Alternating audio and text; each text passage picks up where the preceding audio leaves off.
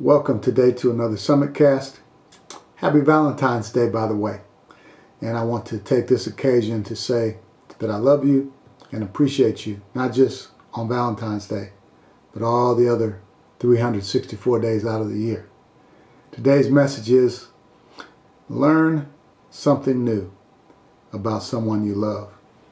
Knowledge increases confidence. The more knowledgeable you become about someone, the more capable you become at anticipating their needs. So I have an assignment for you. For those that are close to you in your life, maybe your spouse, maybe your children, my assignment is to develop a personal portfolio of their particular preferences, like maybe their favorite fragrance or their favorite car, their favorite restaurant, favorite song, favorite color, whatever it is. What are their goals in life? Our Heavenly Father created uniqueness about each and every one of us. Uniqueness to be discovered, appreciated, and celebrated. Greatness will unfold with each new discovery. Let me leave you with the scripture.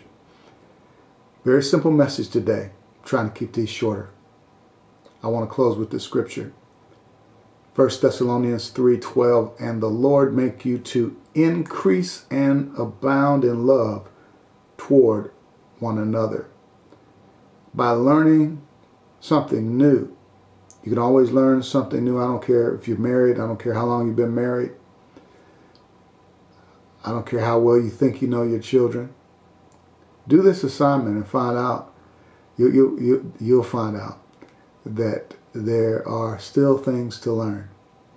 And as you learn more, you increase your capacity to love. So you're doing what the scripture says, and you're increasing in love toward one another. Make it in Ephesians 3:20, Valentine's Day.